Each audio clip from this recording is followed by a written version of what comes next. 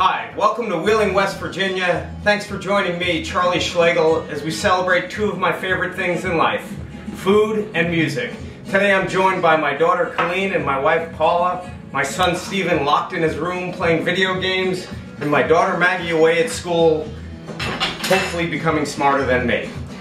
In any case, we're today going to make some mahi cheek tacos. And I was thinking about what kind of tacos should we make here, and I was going to go with steak, but one of the cooks at our restaurant, Ye Old Alpha, said, those mahi cheeks, Charlie, they'd be really, really good. So that's what we're going to go with today. Beautiful, fresh mahi cheeks. And those are coming right from the collar of the fish. We've lived in Wheeling, West Virginia for 12 years.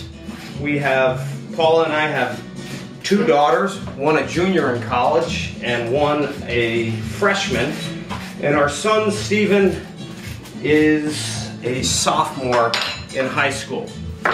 And we are trying this adventure to be on the Food Network because I have a cooking show locally at West Liberty University, WLTVonline.com, and everybody thinks it's fun. It's called Concert in the Kitchen. I think it's fun. It combines music and food.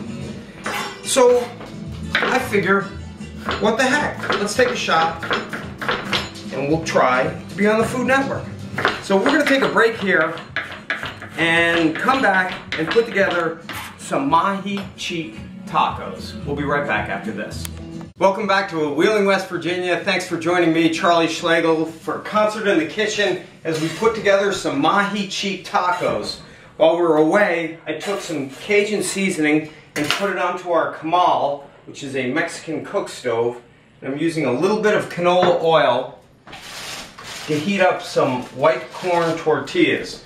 A good taco's got to have two, so you can make sure everything doesn't soak through. And we're just going to slice the mahi cooked at medium rare, which is exactly what we wanted it to be. Beautiful. Rich. You can taste the fat in there. It's from the cowl of the neck of the fish.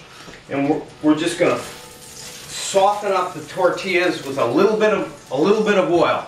These are a great treat to celebrate with some music, maybe a cold beer. Don't take the food too seriously. Some fresh cilantro and a little bit of our cucumber salsa